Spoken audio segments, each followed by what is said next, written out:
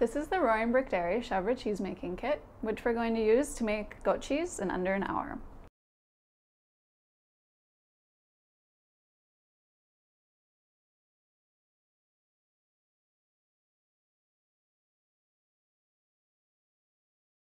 Preparation. Measure 1 teaspoon of citric acid into 1 cup of cold water. Filtered or bottled is preferable. Stir to dissolve completely and set aside. Break the rennet tablet into quarters and dissolve a quarter rennet tablet into a quarter cup of cold water. Stir to dissolve completely and set aside.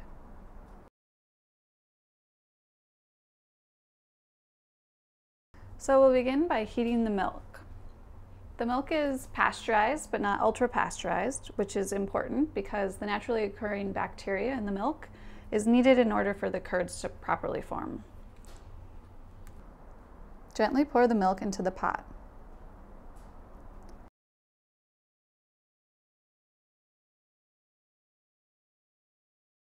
Heat the milk over a medium-low flame, stirring frequently, until the milk starts to be very steamy, foamy, and small bubbles have formed along the sides of the pot. If you have a thermometer from our mozzarella making kit, the temperature should reach 185 degrees Fahrenheit. It should take around 15 to 20 minutes for the milk to heat up.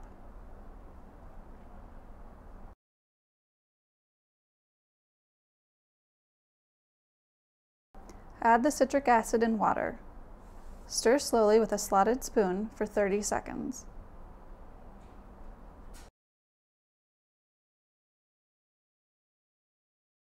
Add the rennet and water. Stir slowly with a slotted spoon for 30 more seconds. Turn the flame off. Cover the pot and let it sit for 10 minutes. So after 10 minutes, we're going to get ready to start draining the curds. So you'll take your cheesecloth and you'll want it folded at least once, maybe twice, and line your colander with it. And then you can place your colander into the sink. Using your slotted spoon or a strainer if you have one, gently lift the curds out of the pot and let the whey drip back, and then gently transfer them into the cheesecloth. So at this point, after the curds have been draining for 10 minutes, we're going to add the cheese salt. So you can add a teaspoon or a little more to taste. We're just going to sprinkle it over the top. And if you're going to be baking with the cheese, you might want to add a little bit more because that will help the cheese stay smooth as it heats up. And then we're going to gently mix the salt into the curds.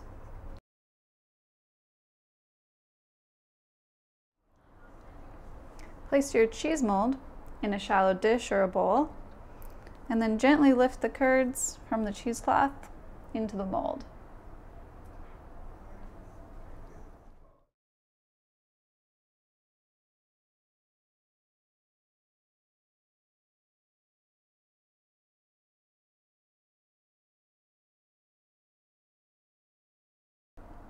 So you can see that it's already still continuing to drain, and that's why there are holes in the side of the mold.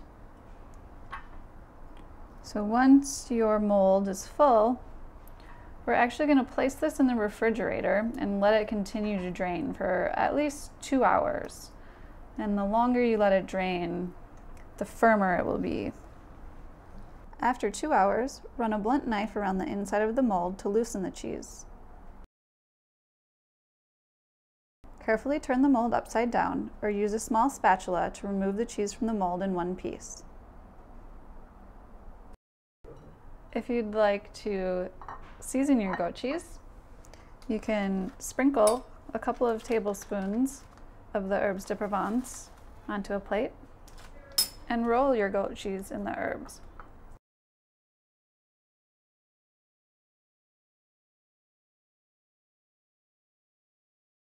And so now you have your fresh homemade goat cheese.